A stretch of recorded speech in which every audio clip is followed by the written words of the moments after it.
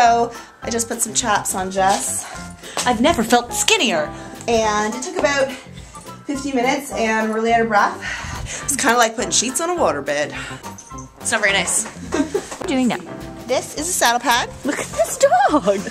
Oh my god, I can't believe I just got that on video. This is the saddle pad. It's the first thing to go on his back before the saddle. Yeah, it's a little bit like a Spanky, but it's shorter and it doesn't do up underneath. I just wanted to hear you say Binky. Binky. This is a pretty heavy saddle. It's a dressage saddle, and it's... Was that you? No, it wasn't. So I'm gonna put the bridle on. The real challenge here is getting his face out of the boot. Oh. So, you just gotta wrestle with him a little bit and then get him away from it.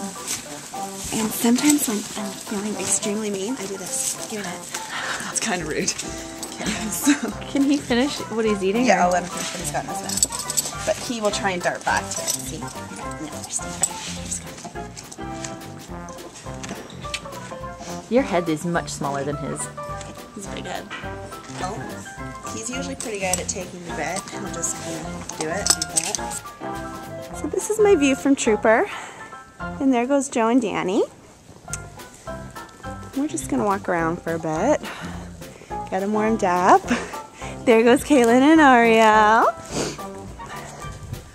It's tough life. So I'm not going all that fast. And this is Jessica on Trooper. She's so good. Make him stop. Make him stop. Amazing. So good. He is a good boy. Good job. I'm gonna turn this off for a bit. Where are we? We're in the tack room. Oh.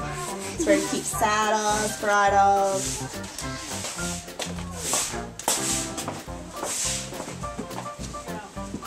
Don't make them fall on you. He'll get like. What are you doing? I want to give him a carrot, but he gets all moody if you don't give it to him. See, he gets pushy and he wants it. You want that? No, you can't have that. You want that? Okay. Look at it. Good boy. Give me a hug. Kodak moment. Oh.